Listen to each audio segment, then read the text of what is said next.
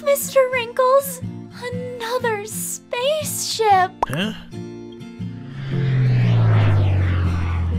I keep telling you, Lola, those are not spaceships. They're commercial airliners. Oh boy, here we go again. That one in particular appears to be a Boeing 747. First flown in 1969, it has a maximum capacity of... Nope. Oh. Not a 747. What? 747s have 4 jet engines. This one's a twin jet, only has 2. No way! Ha! You were wrong about something! Well, you thought it was a spaceship!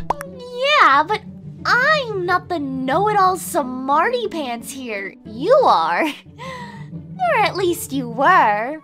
Turns out you're really a big dummy like me. I'm seriously going to scratch you if you don't let this go.